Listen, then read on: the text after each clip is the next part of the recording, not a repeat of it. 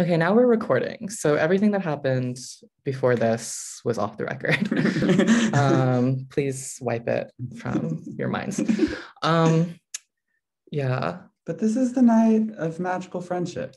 Of completely magical friendship. I think Chen and I have been like, we got really sad when GESUNDHEIT came out because we had a tour planned. We were going to go to 4 cities. Yeah. And we had flights booked, and it all got canceled because it came out right before the pandemic.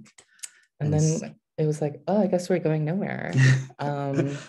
We did one in-person reading, right? Was that just that was the release party? The release party in Chicago. Yeah, it was like, oh my God, it's released. Okay. And Jan read at that. Oh my God, yes. Beautiful. Emails. So we're really coming like full circle.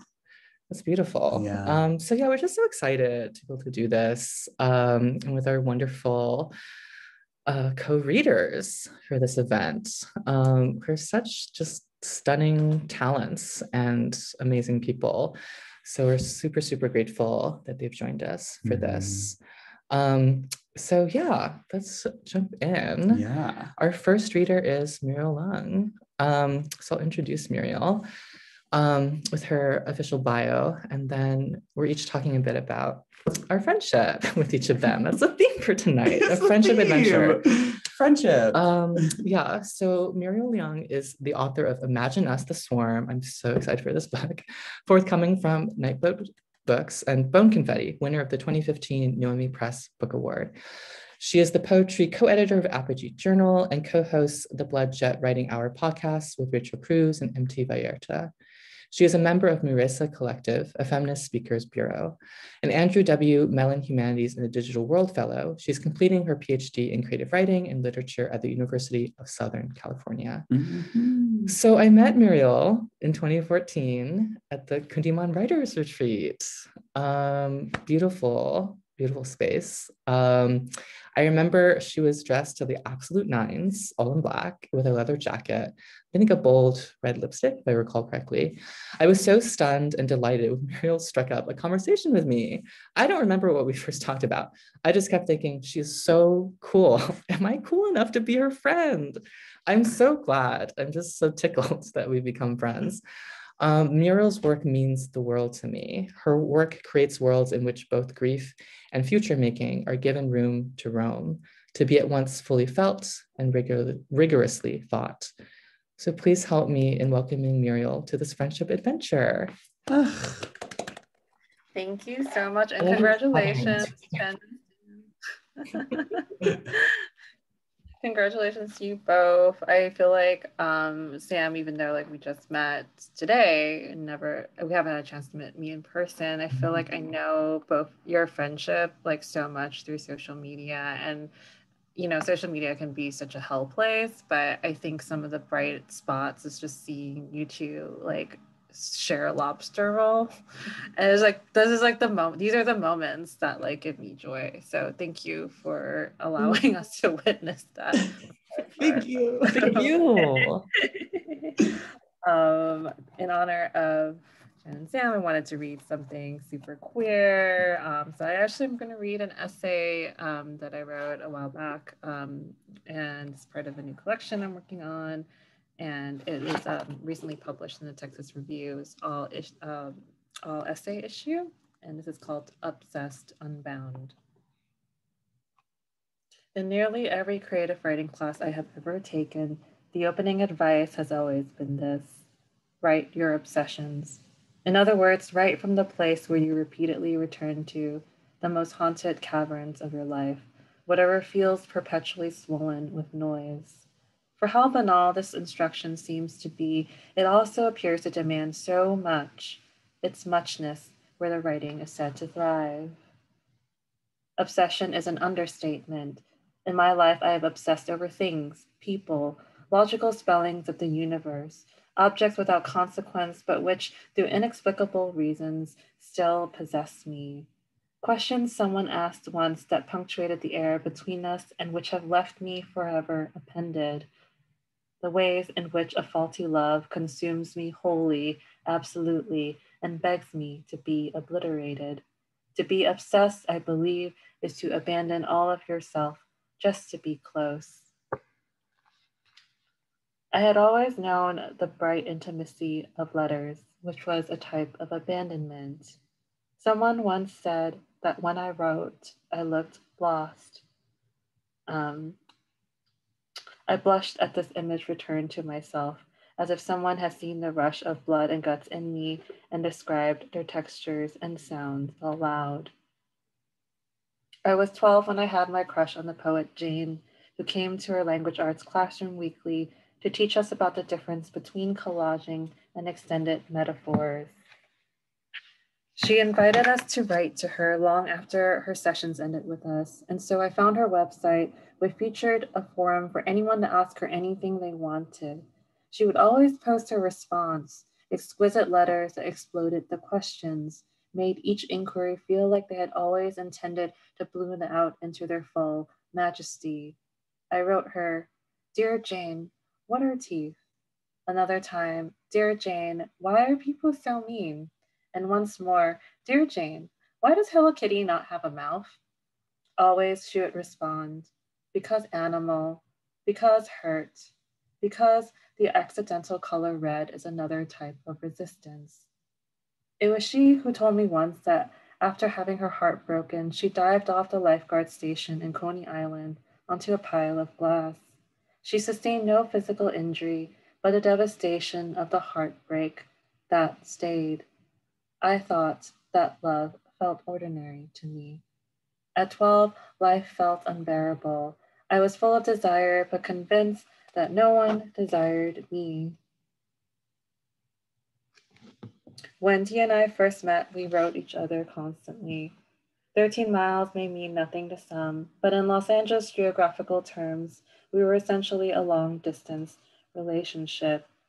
When we would finally see each other, we would watch the sun set and rise from bed, touching, yes, but mostly the passage of time was fueled by my questions. Who were you when you were younger? What do you fear most in your life? What gives you hope? What do you have in plenty to give to others? I would ask the questions and they would answer, the hours sliding past us that we would forget to eat, delay going to the bathroom until our bladders became uncomfortably full, and sink ourselves deeper into the mattress. I forgot myself there. What comprises queer Asian American psychic life, I'm convinced, is a state of constant deferral of self until its total abandonment. Rarely do we speak of obsession in queer Asian American psychic life, how this wanting shapes our interior architecture. How appropriate that Raymond Williams calls this affective consciousness the structure of feeling, referring to the ways in which our understanding of history is never fully aligned with our emotional and psychic comprehension of what transpires in real time. Always, affect is about delay, of experiencing sensations after the fact. Of course, then, it is always building within us, and always it arrives too late. We are already rearranged. Thank you. Oh my God. So stunning. Oh. So moving. Thank you, Muriel, for sharing that piece with us. Gorgeous. Yeah, it's wonderful to hear that. Mm-hmm. So good. I'm just like taking it in. All right. Rearranged. Rearranged completely. So our next reader, Sam will introduce. Oh, why, it is the most lovely, wonderful Jan Henry Gray. Is the author of Chapbook Selected Emails, and his first book, Documents, was selected by D.A. Powell as the winner of the BOA Editors A. Poulin Junior Poetry Prize. Born in the Philippines and raised in California, where he worked as a chef, Jan lived undocumented in the US for more than 32 years. Most of that time was spent in loud kitchens and dark movie theaters. An Undocu Poets and Kundiman Fellow, Jan is currently a visiting assistant professor at Adelphi University and lives in Brooklyn. Adelphi?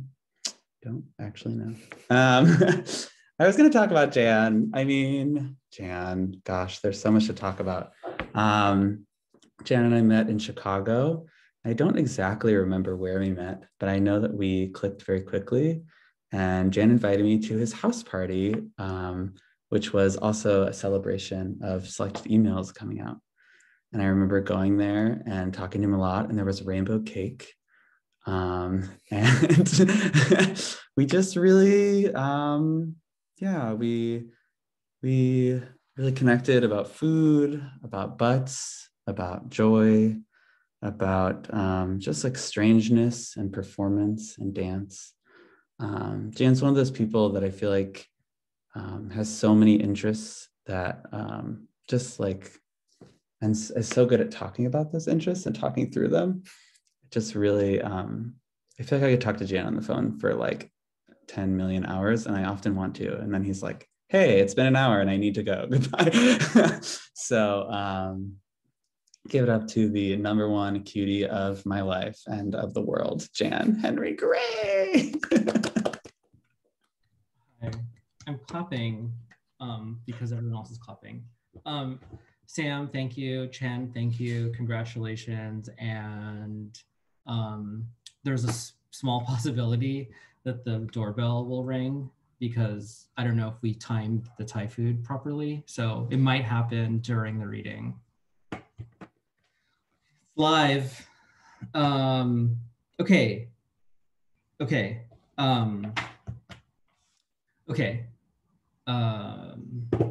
It is also really nice to see so many people in here, or at least your names and your bits of chat. All of it feels peopled in here.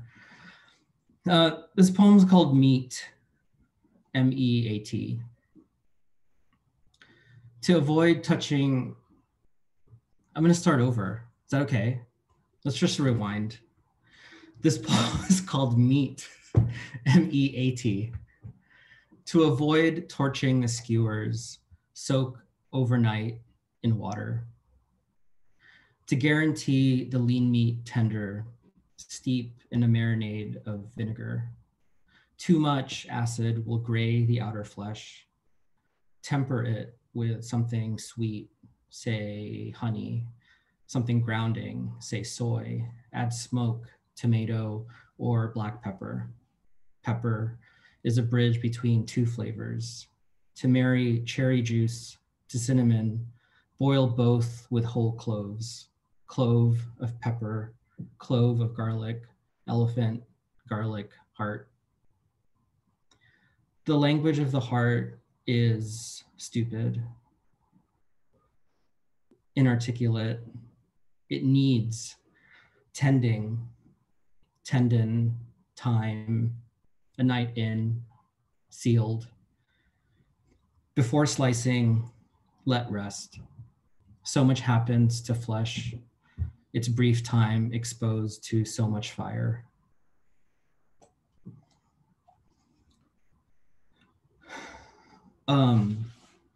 Gonna have a drink of water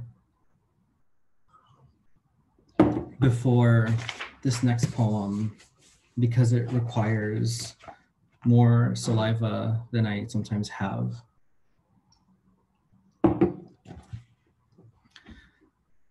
I'm a good person because my childhood was junkyard, Goodwill, crushed cans, buy one, get one free, reruns, dead leaves in the pool, no lifeguard, landlord, no English, bounce check, smog check, 2, no need, 3 jobs, back entrance, under the table, no right after school, loud dogs, mean neighbors, no neighbors. Someone died there. For rent sign, up for months. Rusted carts, bruised fruit, free bones, just ask for beef tongue, for chicken broth, for chicken hearts, clouded eye of fish on ice. We fry it extra crispy. The house smells like patis and Windex and roses from the rose water bath to heal the kidney. Traffic. Church is packed, late for church, not going to church, news of a shooting. News of a robbery, news of a shooting. News of the boy raped at prom. Pictures of the teens in court, animals, those crying parents, his crying parents. Rodney King, Reginald Denny, and everyone's yelling on Ricky or Jerry or Maury or Montel. And Oprah she's on the cover of her own magazine. dentist office, insurance voucher, no social, permanent address, temporary address, magazines with the address torn off.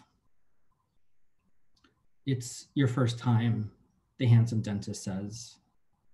He touches you and you feel special and rich and white and American and healthy and taken care of.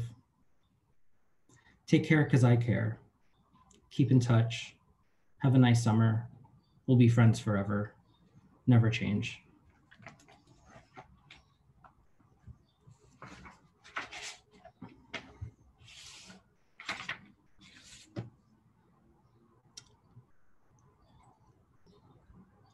I think it's impossible to be invited to anything Sam related and Chen related, especially Sam and Chen related, and not be in the space of fruit. This is a poem I wrote for class. I'm taking a class on forms, and I was like really resistant to even taking, like, one, I had to have no extra time, but I was like, I don't want to learn all those forms. I don't want to learn those forms, but I'm learning those forms, or not learning them, I'm using them. But we had to wait till almost the end of the semester to get to the guzzle. So here we are, guzzle of oranges. For New Year's Eve, my father overfills the baskets with fruits, only round ones, grapes, grapefruits, pomegranates, and oranges. January 1st, he cranes his body out the window to let the new year in. In Chinatown, the red bags are full of greens and mandarin oranges. In the fallow season, the farmer kneels to know the soil, more silt and sand. He mumbles to himself and his dog. It's time to give up oranges. The woman knew she let herself say too much to someone undeserving. Her penance left on her sister's doorstep a case of the most expensive oranges. At the Whitney, I take a photo of a poem in a book behind the glass. Above it, the painting, smears of blue, something something Frank O'Hara and his messy oranges. The handsome server speaks with his hands. Tonight is grilled octopus served atop a salad of fennel, green olives, cress, and supremes of oranges. No one at the table looks up, ashamed by the prices on the chic menus. The busser fills my water, and I inhale him, a faraway scent of oranges. In 7th grade, we learned to read the smog alerts. Red is danger, stay inside. White is safe, play outside. I forget what orange is. Clutch was serious about art and said our final projects can be whatever, performative, like show up with a wheelbarrow full of oranges. In all those first 6 years, Jan, why is the only thing you remember the mist rising in the sunny air as you watched her peeling oranges? Thanks.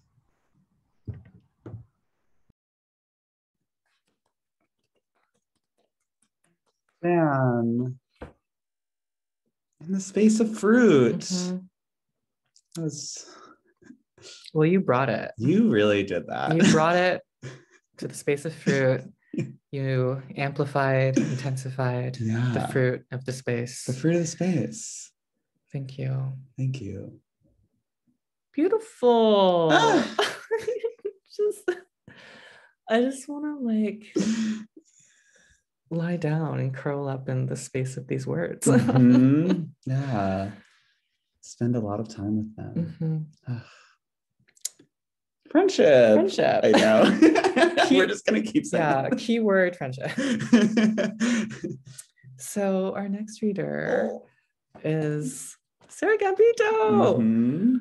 who is the author of the poetry collections Love You, Delivered, and Matadora. She is professor of English, director of creative writing at Fordham University, and co-founder of Kundiman, a nonprofit organization serving writers and readers of Asian American literature. So Sarah, I also met in 2014 at the retreat. I was immediately and just completely struck, bowled over by her energy, zinging, zestful warmth alongside this deep clarity about a set of commitments. A commitment to writing in community and writing as community, a commitment to non-hierarchical dreaming and gathering, a commitment to experiment and abundance. Sarah's work is full of fierce insight and raucous music, also recipes, glorious recipes. Sarah also blurbed our chapbook. The advanced praise. It's like the best fucking blurb in the world. You know, the best blurb that ever blurbed. We changed our title because of the blurb. Yeah, we actually, I don't think you know this, Sarah, but we changed the formatting of our title because you had put it in all caps. And we hadn't initially thought of it in that way, but then seeing it, we were like, yeah, all caps. Every single letter must be capitalized. The exclamation point is not enough. Yeah, no. In this case, you know, it's not just GESUNDHEIT, you know, saying it to, you know, a regular old friend. It's GESUNDHEIT. GESUNDHEIT. So thank you so much for the title, actually. I didn't know that. I love that so much. Yeah, so welcome to our friendship adventure. Yeah. Oh, it's so good to be here in the space of fruit. We need this so much. So I am just so thrilled to be here to celebrate Chen and Sam and to celebrate GESUNDHEIT. So if you haven't bought your copy yet, buy your copy because it's fabulous, it's beautiful, it will make your world. And I was thinking about what to read today. And you know, honestly, okay, I'm just tell you a quick mini story. And then I just thought it's friendship, right? So I thought I'd bring a friend with me through a poem. And this is a poem. Oh my God, you guys, I was like 22 and I moved to New York and I was so broke. My professor in undergrad, he was like, Sarah, if you want to become a poet, this was Tunlin. He was like, move to New York. He was like, just be careful that you don't get mugged though. I was like, I guess I'm moving. Anyway, so I was in New York and I was really lonely and I was broke and I would go to Barnes and Noble and and read poetry. And I found a book by Mary Oliver. And here's this poem. And when I read this, I was like, this is for me. Like, I felt like it was like specifically for me. Okay, so here is a poem that is a friend. This is called West Wind 2. You were young, so you know everything. You leap into the boat and begin rowing. But listen to me, without fanfare, without embarrassment, without any doubt. I talk directly to your soul. Listen to me. Lift the oars from the water. Let your arms rest and your heart and the heart's little intelligence, and listen to me. There is life without love. It is not worth a bent penny or a scuffed shoe. It is not worth the body of a dead dog 9 days unburied. When you hear a mile away and still out of sight, the churn of the water as it begins to swirl and roil, fretting around the sharp rocks, when you hear that unmistakable pounding, when you feel the mist on your mouth and sense ahead the embattlement, the long falls plunging and steaming, then row, row for your life toward it. So I love this poem so much. I was like, I needed it so much. Okay, so I'll read a short piece. It's called Virginia. I'm from Virginia.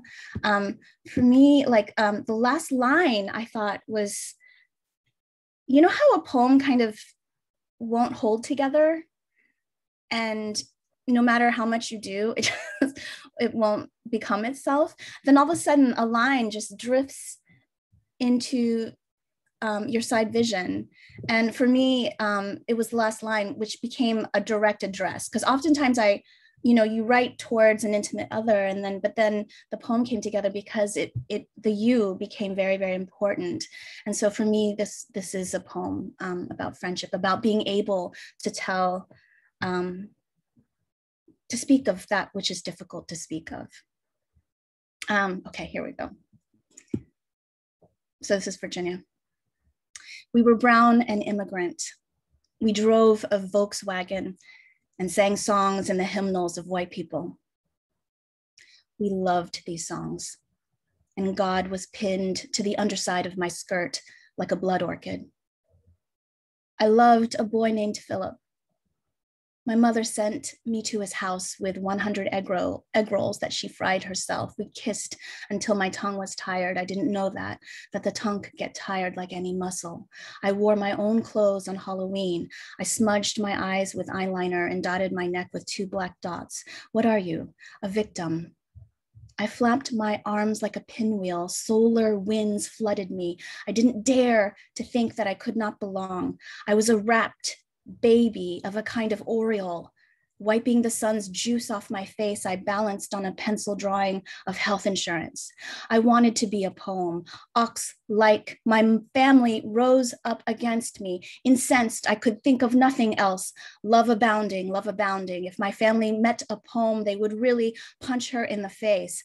Huddled around the one bulb of health insurance, I said I wanted to be a poem. The poem played piano. Her arm muscles moved and she opened her voice, and I knew she loved her husband, her children, her dog, her country. In this song, I saw the chips of mica in the asphalt. I held the cans of Super Saver. I touched bankruptcy and rusted bike chains, the tiny dot of my sister on the Palomino of school, leaving and then coming back again and then leaving ad infinitum. I had a brass portrait of the Pietà, her lambent and impassive face looking down on the broken body, the broken language, the deep kelp of not belonging. Together, we watched the tide go in and out of the fresh sown batteries of our country. A draft of this poem would be good to read, to send to you.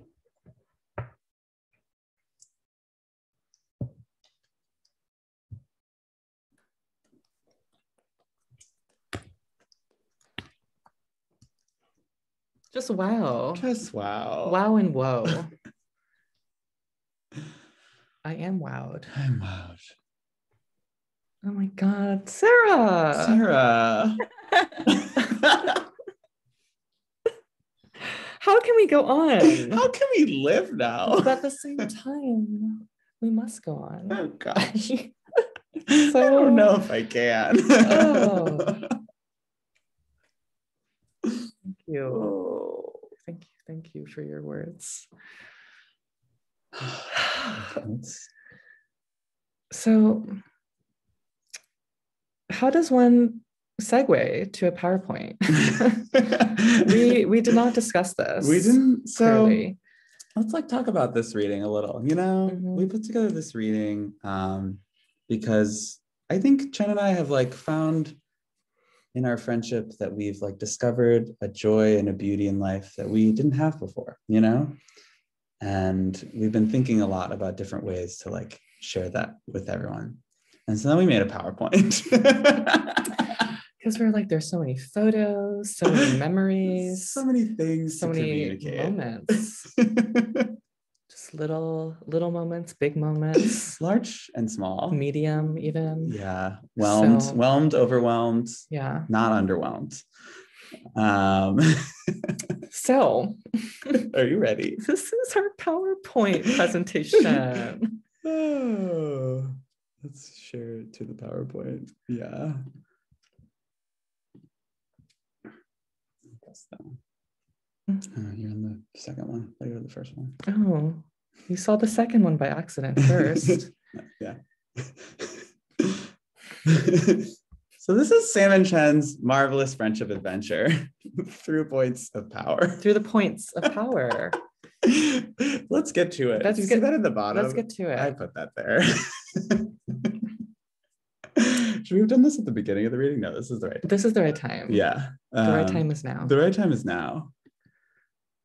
This is a story about how two creative people met creatively at the creative location of the Yiddish Creative Book Center. These photos are of Sam and Chen just weeks before meeting in 2014. I had just graduated from college, as you could see in my And little... I was standing by a body of water.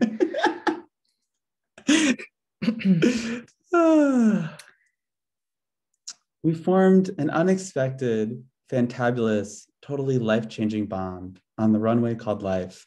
If you can see in the back, the two of us are there, along with the tent creative writing cohort, which is where we met at the Yiddish Book Center. It was a writing retreat for people interested in like Jewish American literature under 30. Yeah. Oh, it was under 30? Yeah, it was under 30. I forgot about that part. Yeah, so we were all not 30. Yeah. Yeah. I think it should be open to people over 30. I agree with that. Anyway. Anyway.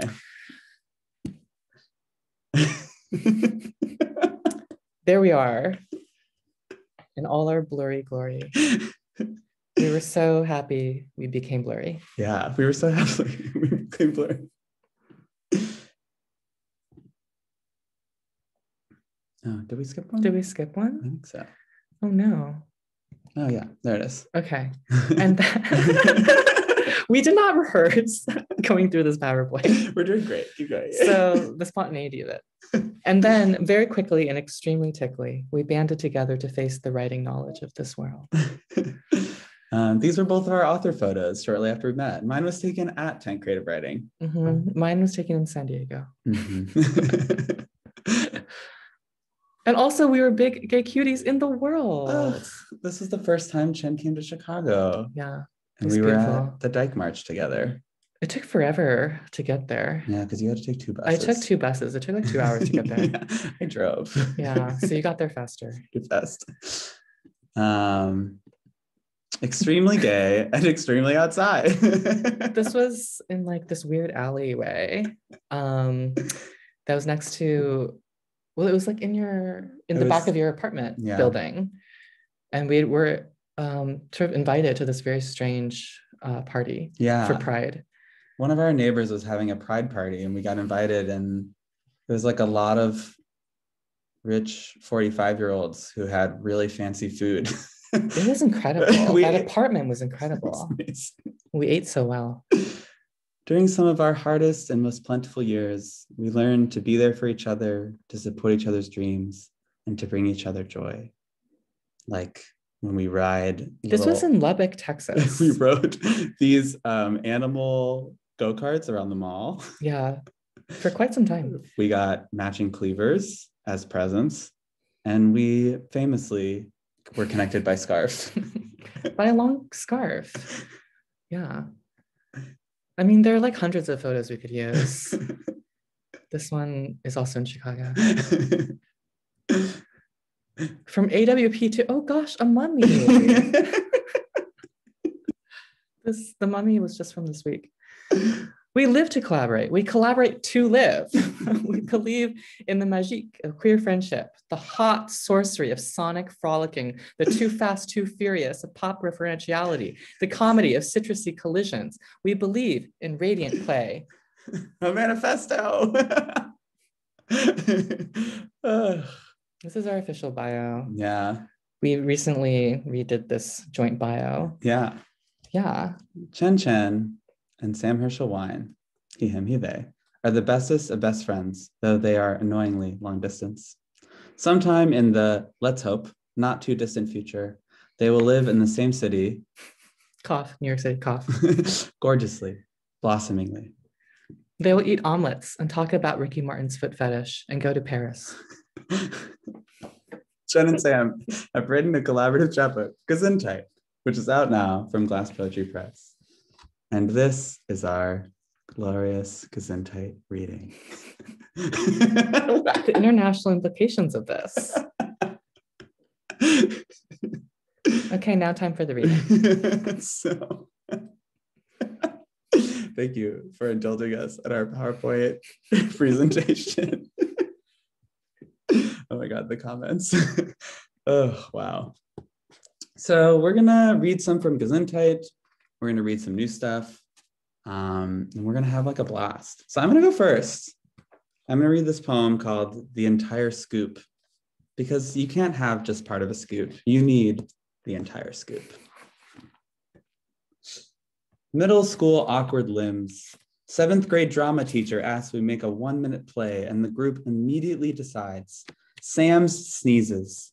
Students as trees gusting to fall, full societies that topple over hills, broken from the sheer force of me, of my nose. I cock my head back so far, I whirl my face to the ground like a collapsed doll of boogers and eyeshadow with every fold or crack of my ribs, crack of the release, and the snot globs in masses around me like a moat. I'm the sneezing kid nobody likes. I'm a wet, golden mongoose at lunch. No, sneezing isn't the entire scoop. I was also a sissy and soft, sensitive, and so my achoo, oh, I'm sorry moments were so easy a target. And maybe that's what this is all about, how I hated even the smallest inconvenience, like my snot, my billowing lips, how I was tortured an oddball in me, how I thought for years it was just my nose, big Jewish schnoz, the problem, how I didn't realize they smelled the difference, saw within me uneasiness, a young queer boy snorting under desks, holding face tight with 2 fingers and scrunched, a collapsed wreckage after trampled roses, a gown, ruffles like squids that fan out, a pretend fortress, the only one I've concocted that can keep me safe and sinking. So good to hear that one. I know, I don't think I've ever read that before. Oh my God. So now I'm going to read Will They, Won't They, Will I? Just got overwhelmed by my own poem before I even started. Will they, won't they, will I? Will they, won't they kiss, date, finally fuck, fight, have fun making up, out, have such fun mocking some made up takeout business villain's Asian accent? Will they, will I reproduce the scene here? Will I, by reproducing it, rerun, renew a fucked up, overdone laugh? But who is laughing? How can you live in New York, Seattle? Okay, Scranton maybe makes sense for 9, 10 critically lauded, commercially successful, binge watched by me seasons. But only fuck here, see people of color when it's boring subplot, somehow related to white protagonists, breakup, engagement, new dog week. There was a week I was mistaken for 3 other Chinese, not Chinese, but still Asian, I guess, people. There was a week the senior editor of a prominent progressive journal asked if I was related to another Asian poet, someone with my common last name, my very common face, apparently. There was a week or 5 I did not want to say hi to any white people. Wanted to stop seeing, hearing yet another fuck up, then downplay, another non-apology. Wanted to stop all your irony, comedy, commentary, all your symptoms for failing to see, all your synonyms for failing to hear, see me. Or a success dependent on being able to fuck, giggle over the me you think must like you do, would do you.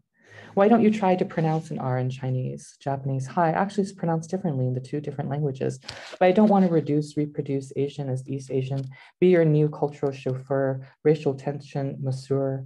I want to break your mouth, my ears, the screen displaying, replaying the boy, my first boyfriend who paused, said, wow, you don't know what chink means. Chinky eyes. People say it all the time here, where the Chinese are taking over. Will I ever be over that?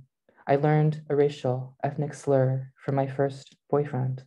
He said, I like your eyes. They're not really chinky eyes. Why did I say thank you? Why did I stay with the boy in college for 2 years? The one who said, but they make fun of everyone on the show. Some things are just funny. Asians are short, shy, small. Am I reproducing it yet? Is my suffering me successful now that is seen by the right white eyes? Is AWP so far from Hollywood? Don't I secretly hope for a TV deal based on this very poem? 24 lyric episodes in which an immigrant mother, father, queer immigrant son finally fucking screams, fuck you. You try leaving everything, everyone, love, every love, face, laugh, leaving, starting over. You try that, then say every letter perfectly.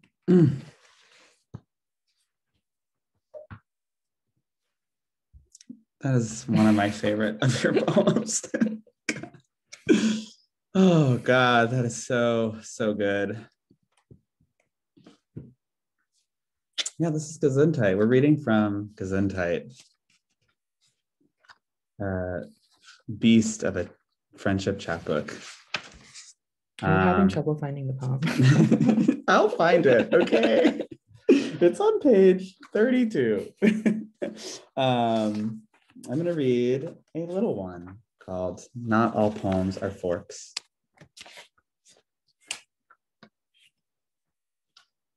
Not all poems are forks, but each of them have teeth, prongs, sharp silicone. All poems are lubricated. Most poems pull the lamp under the table and inspect the family's toenails for a murder scene. I'm tossing my hair with orange peels and scented paint. If I were an art installation, I probably wouldn't be able to hold still. If I were an art installation, I would invite all my friends, and they would be the art installation too. Stick a fork in it, it would be called. And we'll gather outside the state senator's office. Forks with leaves dance in our hands. Look how peaceful, it's art, the inside building people will say. So they let us in. We chew out their eyes. We start a fire and riot and eat what's left with homegrown tongues. Ooh, little one. A little one. I'm gonna read a little one. Yeah, read a little one. This is called The Chateau. People in soap operas always have more than enough candles for dramatic dinners, for lovemaking, for dramatic post-lovemaking spats, tiffs, perhaps even squabbles. It's possible, all thanks to candles. I would like to have a more candlelit life, but unscented, s'il vous plaît. From the chateau of my steamier life, I ask, where do they go to buy new candles? When do they have time? There should be at least 5 episodes every season devoted to the restocking of everyone's candles. From the chateau of my smutty luminosity, I worry. What will they do if they have to sit without candlelight, without their faces lit just right? How will they accuse one another of being their own father? I put on my chapeau, my post-coital glow. My every suitor wishes to propose, but without candles, it's just post-coital tristesse, or not even that. Imagine if they replaced all the candles with fluorescence. They would have to become a forensic crime show or a sitcom set in a dentist's office. Teeth would certainly be of great importance in either case. Should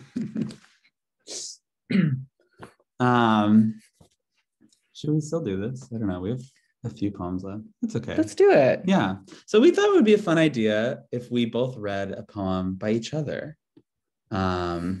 Because we like inspire each other a lot, I feel, and a lot of our poems are in conversation and grow out of conversations. Yeah, with each other, like this one. So these are both poems that we've written based on a conversation with the other person. So Chen wrote this poem. It's in the persona of Sam. Called Self-Portrait as a Wild Extrovert, which is me. I'm a wild extrovert. So this is Chen's poem that's written from my perspective. Self-portrait as a wild extrovert. I have 600 dear friends. I hug each of them daily. I never need a mint, but I'm always ready to offer one or 600. I love and know a lot about biking/baking. I really do. I love and know a lot about Celine Dion, thanks to my mom, who is, if absolutely had to pick one. But who am I kidding? Of course, she's my best friend. Once every 5 years, I might feel a smidge of sadness. And when I do, I just sit down, maintaining impeccable, approachable posture. That's not true. And breathe. I breathe like the very well-organized very wall-less ad agency I've run since birth. I breathe like breathing as my oldest dear friend named Daphne. Daphne, whom I still call every night before bed to say, you are an incandescent multiverse. Don't you forget it. And that never fails to do the trick. Oh my God. It's so funny hearing it from your voice. Yeah. Because usually I read the name Daphne as like one name. Daphne. Yeah, my dear friend Daphne. Oh, interesting. Okay. Yeah. Yeah. I'm reading a poem of yours. Yeah. The inside job. Oh my God. This poem, let me tell you, it is too good. What page is it on? I'm gonna find it. I found 21. it. Yeah. This is in GESUNDHEIT. The last one was not. So I'm the friend in this poem. The inside job, exit strategy. I had this friend talk to me for hours about eating a butt. It was his passion, his call to arms. He wanted it to be mine. I started talking butts with the boys, the ones on my dates. They like butts just fine. They kept squeezing mine. My butt is bubbly and quaint. My butt has a lot of issues. I'm reclaiming the Twitter trend, hashtag trying not to fart. A boy wanted to finger me after I had just eaten macaroni and cheese. I'm lactose intolerant. A boy tried to lick my butt after cooking me an onion-filled tomato sauce. Another wanted to taste my insides after we ate an entire baguette. I have trouble with gluten, more so onions. Please understand. I'm not a top for stopping your hands or mouth, just an overly active bottom. Let's talk about poop and farts and my diarrhea. It's our first date, but let's scrub first in the bathtub. Let's use soap on our fingers and ask before digging. Let's discuss a cave in the Alps. It's opening hard to find, not discovered by a lot of divers. The fish, not discovered by a lot of divers. The fish have a story first. Let's hear it in full. Let's learn the history of a place, at least with our tongues. The anatomy, a braille, mostly for taste. The tonguing history clicking with syllables and salads and synchronized bowel movements.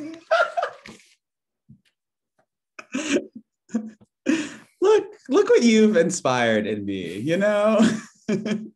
You've brought something so important to my life. Wow. That poem. That poem. Wow. Should we skip these next two? I feel like we're doing a lot. No, how's everyone doing? Should we keep going? No, we're just gonna, okay. we're gonna do it. Yeah, we're gonna keep going.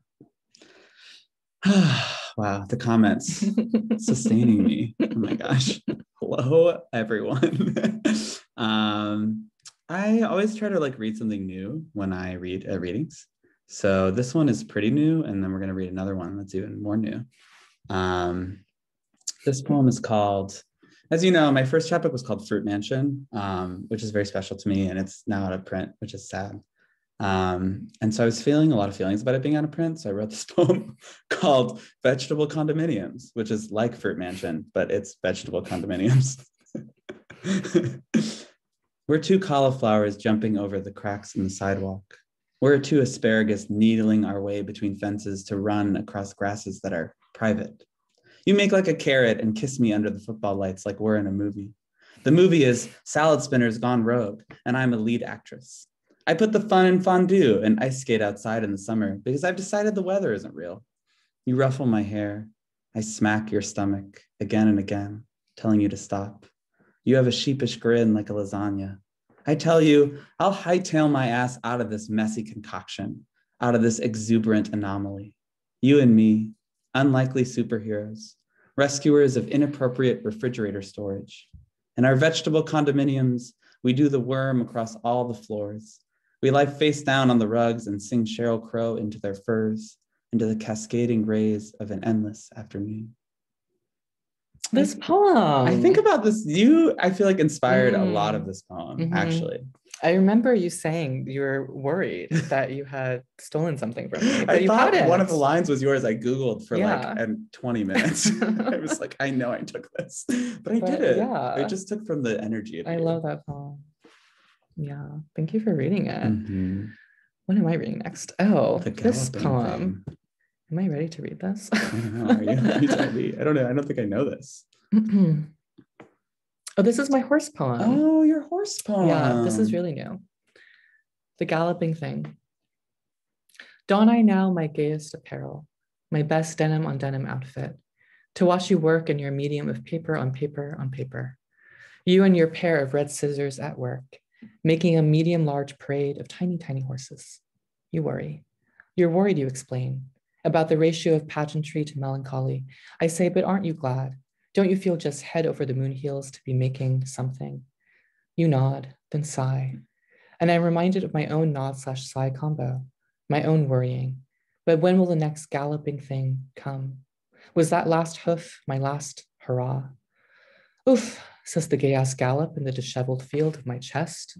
Remember, he says, inspiration is constant, is how you breathe in the world. Always more world to breathe in. No such thing as blocked. Don't say you're blocked when you're forgetting your own breath. I laugh. Then watch your hands cut out grass, blade by blade, snip by snip, bit by bit by bit. Smallest, palest grass, like flecks of winter, or strange dandruff, fallen from the head of some eternally neighing God. And just look at you playing with it. I mean, look at you praying. Oh, that ending. Yeah, it's my horsey poem. Oh, that's beautiful. Oh, I love that.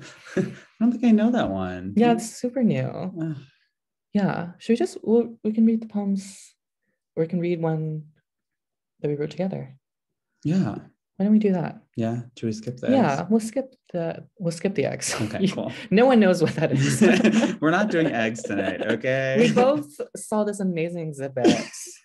It was like these drawings of an egg on a journey, like through realms, multiverses.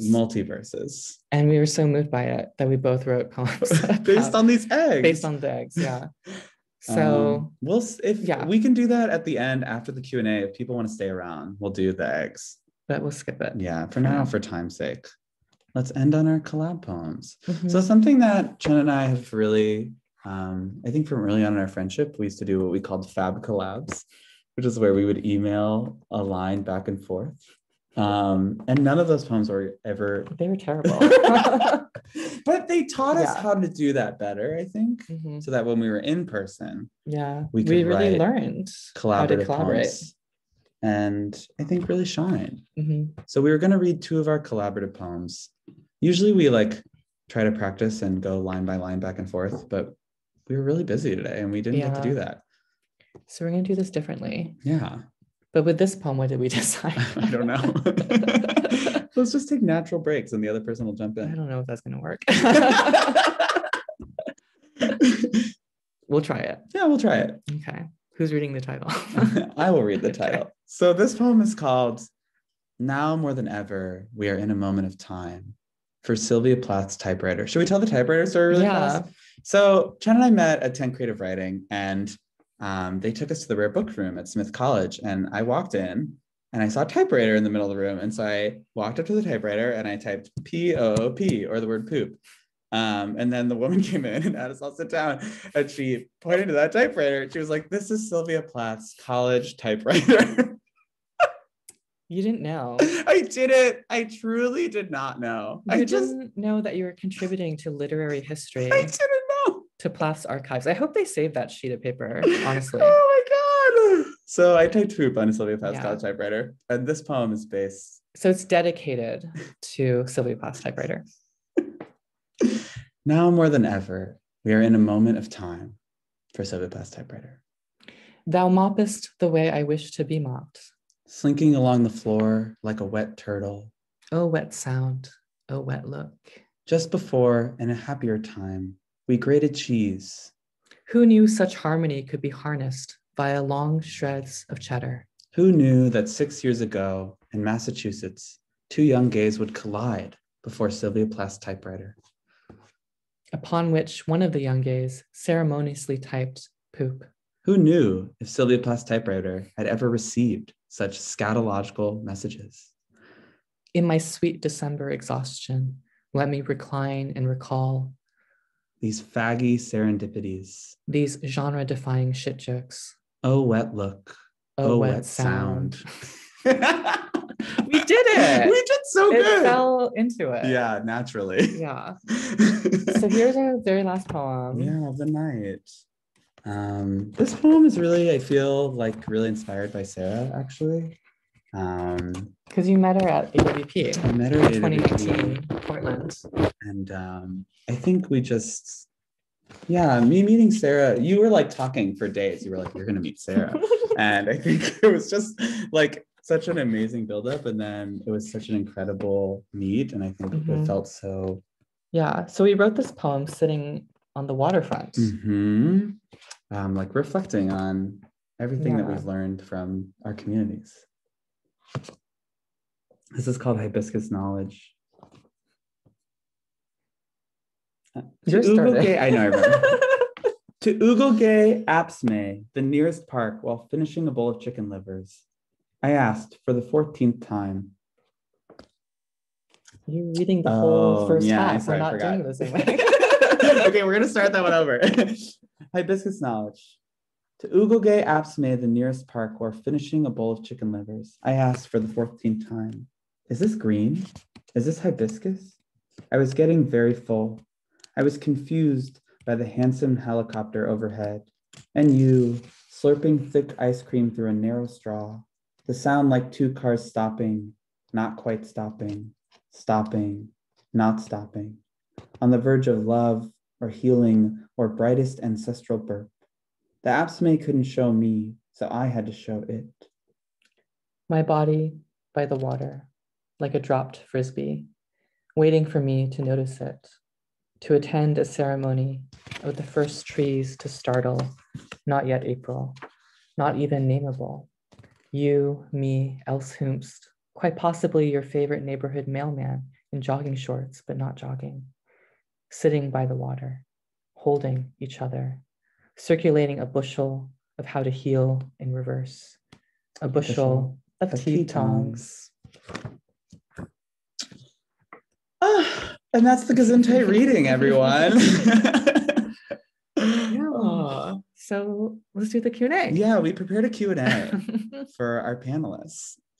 I'm so excited to learn everyone's answers to these questions. I'm very excited. Thank you, Muriel, for posting GESUNDHEIT link in the chat. Thank you so much. Yeah. The questions. Yeah. So we thought we would like sort of go through each person and ask these questions. And then when we're finished with that, we can like open up for some audience questions. So we'll like go one at a time, like the question, and then we'll each answer. So the first question, so this is Jane Wong's question. Thanks, Jane. Yeah, thank you so much, Jane.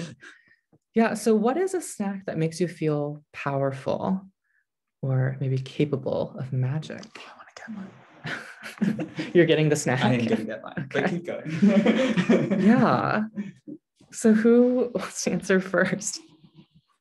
A snack that makes you feel powerful. Oh my God, the rustling is so loud. I can share a snack. I'll attach a link to it. Whoa, this is a really long link. I didn't expect that. This is a link to the salted egg salmon skin chip, and it is this is like apparently the extra crunchy version.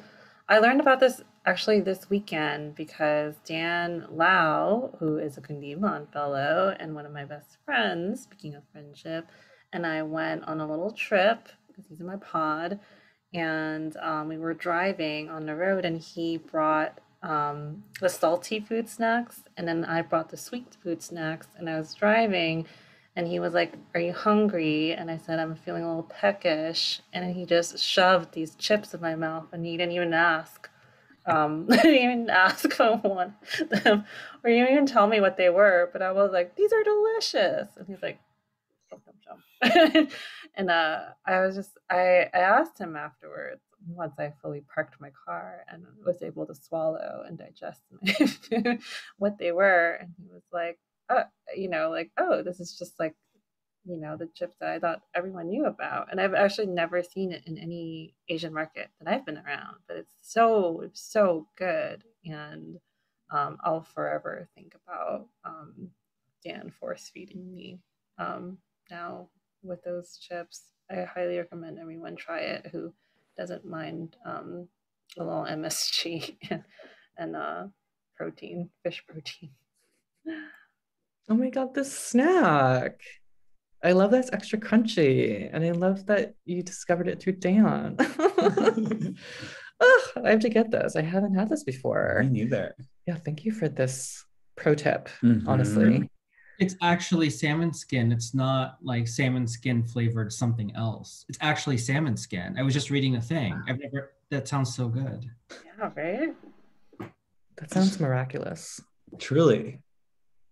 Beautiful. Yeah, favorite, or a snack that makes you feel powerful.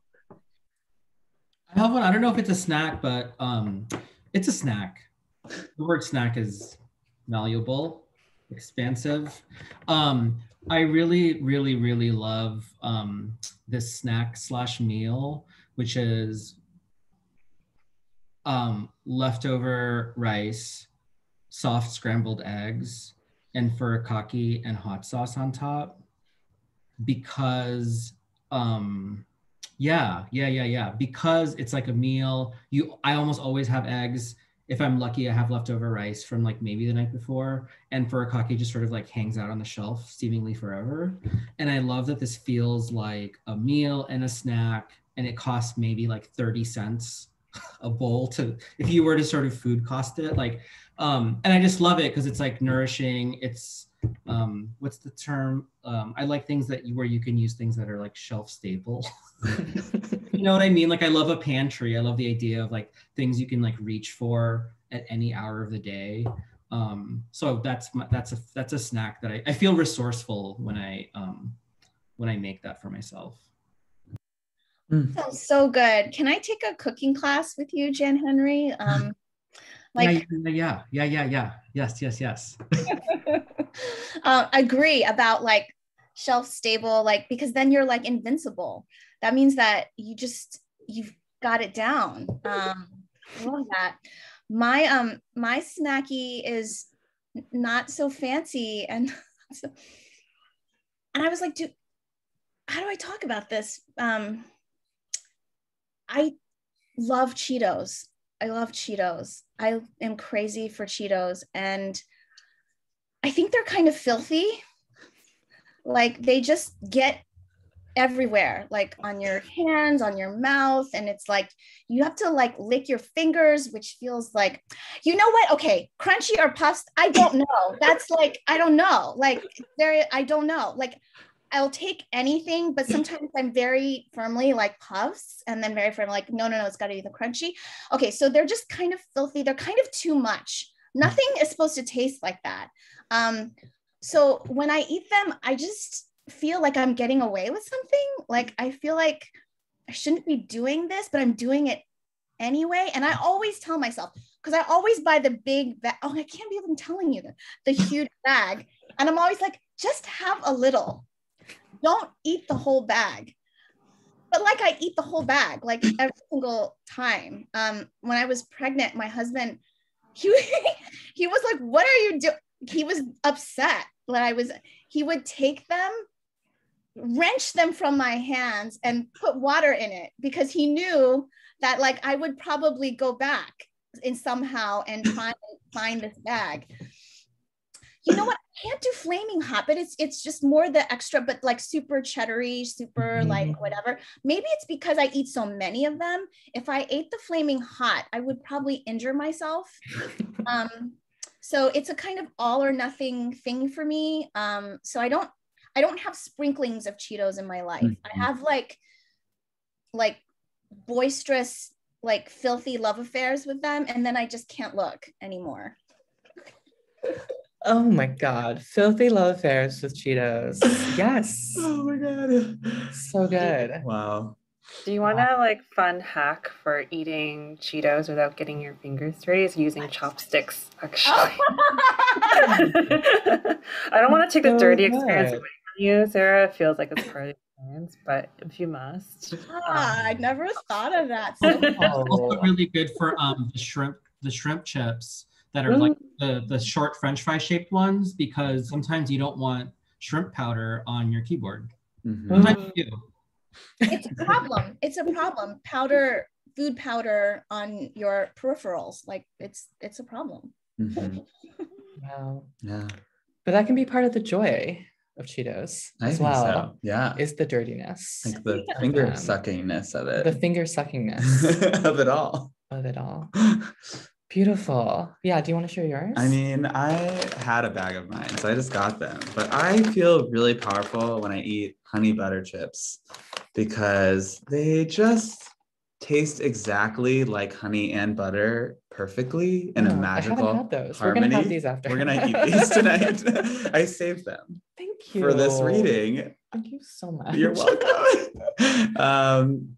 I've never eaten a chip that I feel like it gave me two flavors, like honey and butter, and the two were so perfectly represented, and I tasted them both. They're on equal footing. So wonderfully. And that's important for me. Mm. As a weirdo. Yeah. Is that I want to like experience all the things that I was told I would experience. Yeah. Taste. Yeah. What you need to taste. Yeah. Yeah. Mine is shrimp chips. Yeah. I have which those you have also too. Here. I brought a lot of snacks. Yeah, shrimp chips or like prawn crackers. Just the boldness of that flavor emboldens me. You know? Yeah, I feel powerful. Yeah. Thank you all. These answers are so good. Fabulous. Ugh. Yeah. I'm gonna be thinking about Sarah's Cheetos poem for like the rest of my life. So our next question, which we're so delighted by, is what's the next question? The favorite sea creature. Oh yeah. What's your favorite sea creature and why? I kind of want to, I'll go first actually. Yeah, go first. I'll go second. I was thinking about this. So I'm obsessed with Gudetama, which I don't know if people know about. I feel like I actually learned it first hanging out with Muriel. I think in Los Angeles, and we were like finding a gift for another friend. I think we were finding something for Monica Soak. And we came across the store and it had all these, the cutest lazy egg, exactly. I don't know if Gudetama is a sea creature. I just really wanted to answer Gudetama. I forgot that you were really not answering the question at all until you said that. You forgot what the question was. Yeah. I'm just obsessed. Okay, cool. Because Gudetama is so just blasé. Yeah. Could be a sea creature. Yeah, I don't know the story of Gudetama. I don't know their life history. I know that they're supposed to be an egg. And sometimes it's like a fried egg and they like, well, yeah, it's always a fried egg and they like lie on their, the white. It's just beautiful. So I'm imagining Gudetama as like a mermaid, you know? That's how I feel. Yeah. My sea creature is definitely a manatee. I'm really into how they move, like they're just like, and they like just kind of, they get so vertical. Yeah, like oof around, and I relate to that. I feel like that's how I want to move through the world, kind of just like a floating beast who just like gives some pushes every once in a while. Manatee. Yeah, I feel sometimes like when I sway past people, they're like, oh my God, what is that? But that's what manatees do. Emily, what's a blobfish? It's another slimy entity. I mean, probably, I mean, just the name alone, blobfish, speaks to my soul. So thank you so much. Yeah, who else wants to go? Yeah, favorite sea creature. I'm Googling the blobfish right now. It kind of looks like Ditto from Pokemon. Oh, yeah, that's the vibe. Yeah, wow. That's the vibe I'm going for. I love Ditto. Sarah, what's your sea creature? You know, I was thinking about this and then I remembered this fact and then I was like, I will choose this as my favorite sea animal. Seahorses. So I love the kind of sharing of so the female lays eggs and the male is pregnant with them, like holds them all, and then so they're born from the male. So I love that kind of cooperative sharing of birthing. I really, yeah, so that I'll choose the seahorse. That's a beautiful answer. It is. The reason, yeah, the cooperativeness. The giving and the taking. Yeah. And sharing. Communal. Yeah. Jan, how about for you? Favorite sea creature? Aesthetically, the octopus. But aesthetically. Because I like to wiggle my way around certain questions, I'm gonna also pick the beaver, who is not a sea creature per se, except the beaver does so much work in water, and it's almost like the beaver gets wrongfully categorized in the animal kingdom, I feel like.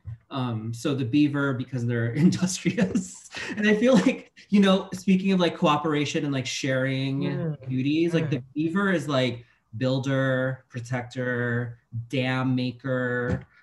They create spaces for each other. Yeah, like community, like organizer. Yeah. Quiet and furry and adorable. Wow. I mean, the beaver is one of my favorite animals, just in general. I love that. Oh my God, thank you for reminding us of the beaver. Thank you so much. Wow, incredible. Yeah, Muriel? I was trying to think, I wanted to think of like a cool animal, and I was like Googling deep sea creatures for like an hour before this reading, so I wanted to come up with something really cool. And then I realized that the answer is like much closer to home, which is the suckerfish that you have in your like fish tanks. They're like the ones that you get that clean your fish tank like naturally. I was just oh my God. I was like nature's little janitors, and I'm like nature's little janitors. Yes. Applause to that. I was just like they labor, like sometimes like do the stuff that was like unseen, but like you know it's really vital to survival of the space. And they don't like really ask for much. They just like they just survive and they just chill. Like they don't like, you know. And I think they turn what's like some like waste and then they make it into something that's like visible. And I love that creativity too. Ugh, that reminds me, we were just talking about Jenny Odell's book, How to Do Nothing. And one of her arguments in that book, you know, is, you know, for valuing the labor of maintenance, right? Maintaining spaces.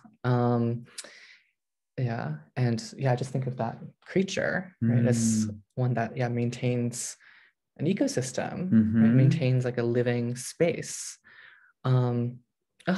Yeah, I love that. Yeah, their like biological name is the Placostoma, which is a word that I won a spelling bee with when I was really young. And I always loved that word anyway. I love that. Oh my God, Muriel. Are you there? Oh no, Muriel may have frozen. Maybe you froze. Oh no. I hope you come back. We have one more question. What's the last question? What is friendship? Oh yeah. Mean to you? How has it been for magic for you and for your writing? Yeah, what does friendship do for you and for your writing? Oh, Muriel's back.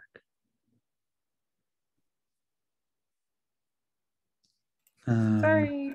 No, you're okay. No, you're great. We missed you. We were just so enchanted by your answer. We were just continuing to ponder it and think about it. Yeah, so our last question. Yeah, when or how has friendship been magic for you or for your writing? I can go. I'll just say like friendship where you can really let your hair down when you don't feel like you have to protect yourself or like you don't have to parse your words. It's so life-giving. And so when Joseph and I were working on Kundiman, I just love that nothing was off the table. Like, you know what I mean? You know, sometimes when you're just like, should I say this? Is this weird? Or you don't, so you're just like, maybe I don't say that. But like, I just felt like with Joseph, I could always just say anything.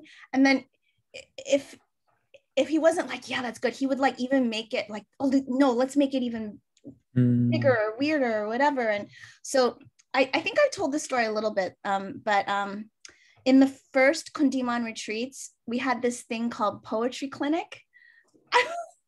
I was like, I just liked writing it in there. And I was like, it'll be like a clinic. And you know how like you call someone's name and then they come forward. And so we had these stations. And so people would bring their sick poems. And so we would sit down and like nurse these poems together. And I just thought this was so fun and funny and delightful. And I bought white coats. I bought white coats and I was like, where are the coats? Oh my God. And I was like, it's too much. Like that I couldn't do. Like I brought it to the retreat, but I was like, it's a little too much. But I love that I could say Poetry Clinic. And like Oliver de la Paz was like, amazing idea. Jen Chang was like, amazing idea. And like, I just felt like you can do like these expansive, amazing things. And we need each other right now. The world is being remade and we need artists, we need friendship, we need the bigness that friendship offers to us. So yeah, I'm just so happy to be here to celebrate Chen and Sam and celebrate this chapbook and celebrate with all of you. Oh, thank you, I'm like Sarah. melting. I am melted. I'm a puddle. I think you should bring that back, the white coats and the clinic. Were there little clipboards? Yeah.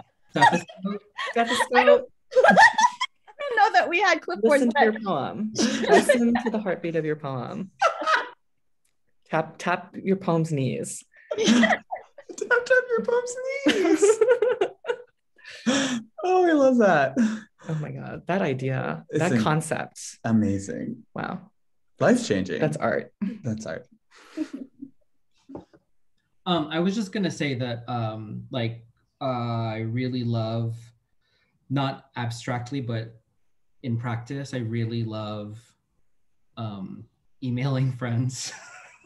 And I really love sending letters, whether that's in an email or a really long, drunk text message thread, or if it's like something you post that you know you're really just winking at someone else in your world. And so like all kinds of communication. And I feel like it's been great to, sometimes I feel like emailing a friend, especially when I haven't seen in a while, is the best way to like start a poem without trying. And I'm thinking of like Jennifer S. Cheng's like the emails we've had before. I'm thinking of my friend Chelsea, who I email very sporadically, but I feel like our emails feel like I become closer to like a poetic space than when I know I'm trying to write a poem. It's harder there. So I like it as a sort of valve, I guess, that sort of like lets some of the water flowing. Is that the end of that? Okay. I don't know what else is flowing, Jan. You tell me. Yeah. Oh. Yeah.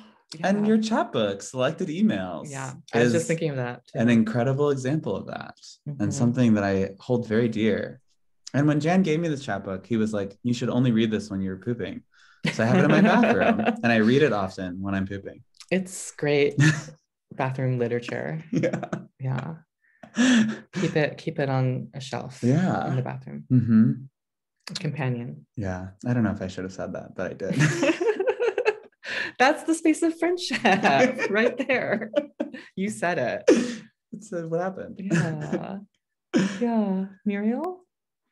This is like the most time I've thought about butts in a single reading ever. I love it. I'm like, I was just thinking about butts this morning.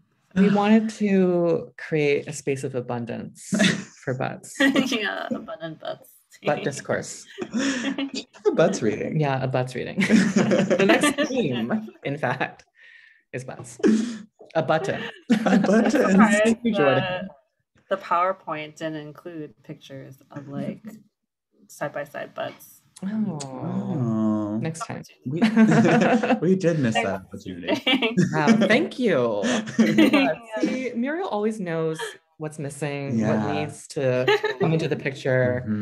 Thank you. Room for growth. Yeah. I was thinking about the question though today, and I love like everyone's answers so far about just like how, and I think it's emblematic in like your friendship too, like how you, like Chen, Sam, like you both like are able to kind of like speak to each other's minds.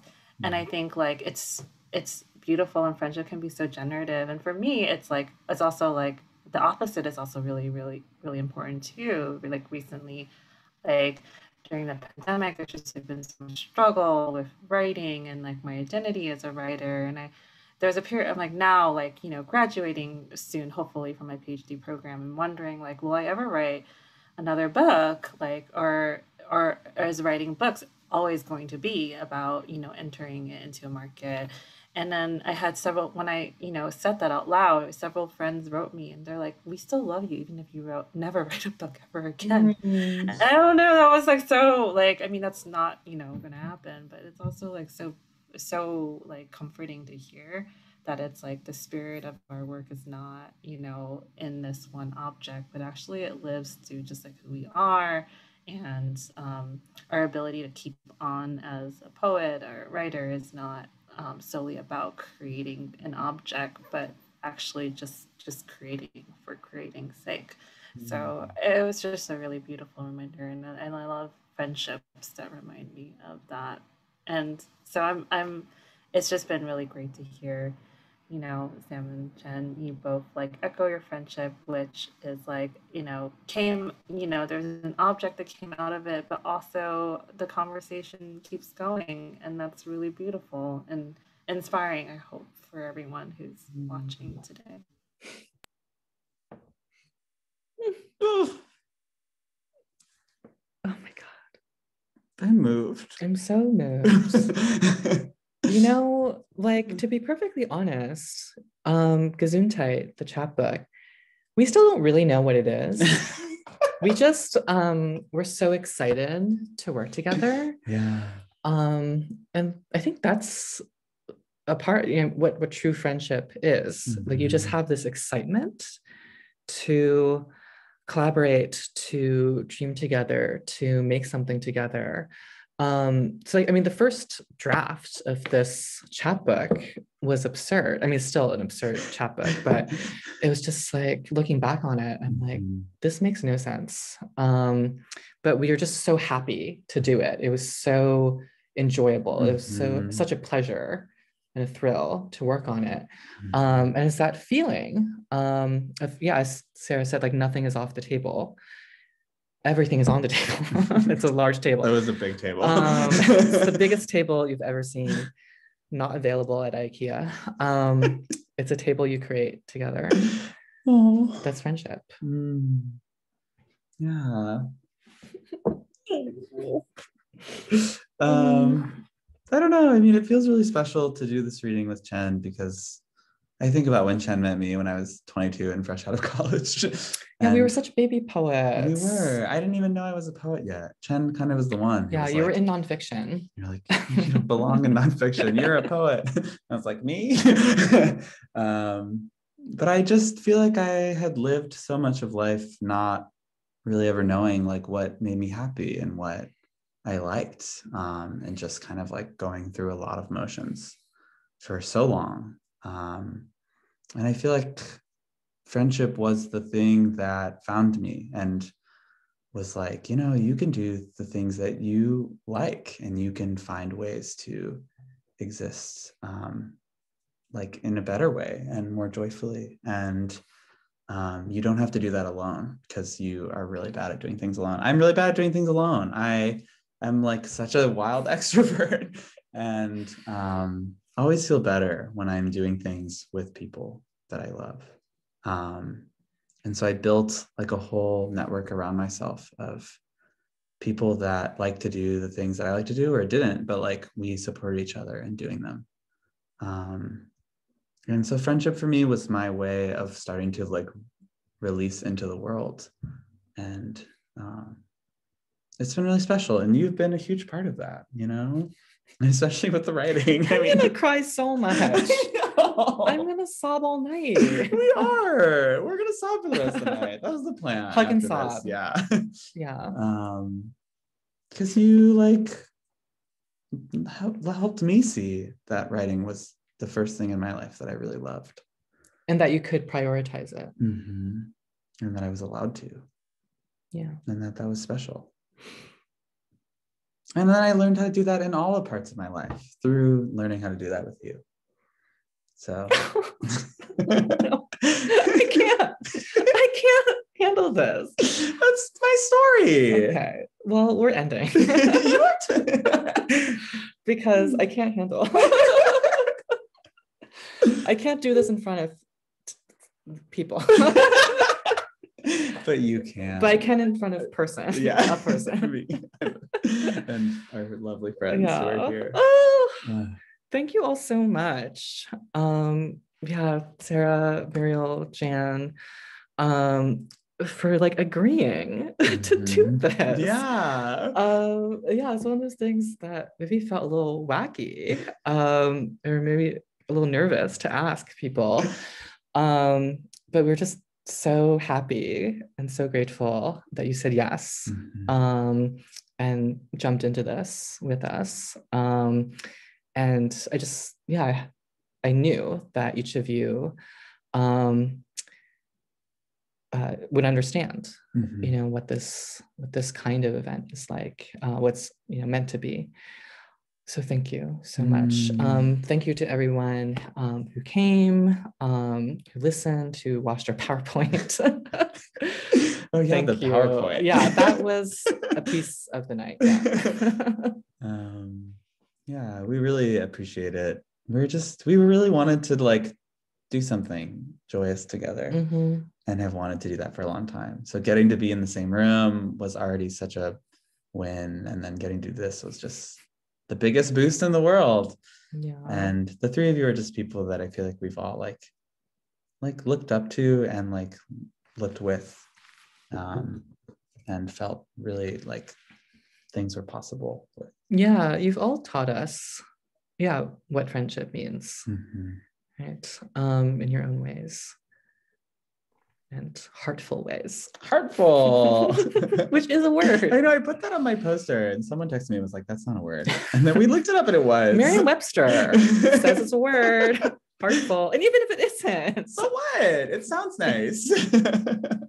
So thank you for your heartful words and presences. You all are inspiration. You're so lovely beyond words. I hope everyone gets to take a look at GESUNDHEIT. Thank you. And we're working on another collaborative chapbook, so who knows? Yeah, exciting things. Exciting things are coming for the universe. All right. We're gonna say bye. Good night, everybody. Bye. Thank you so much. Sending love. Thanks for the chat box. It was amazing. Also, everyone.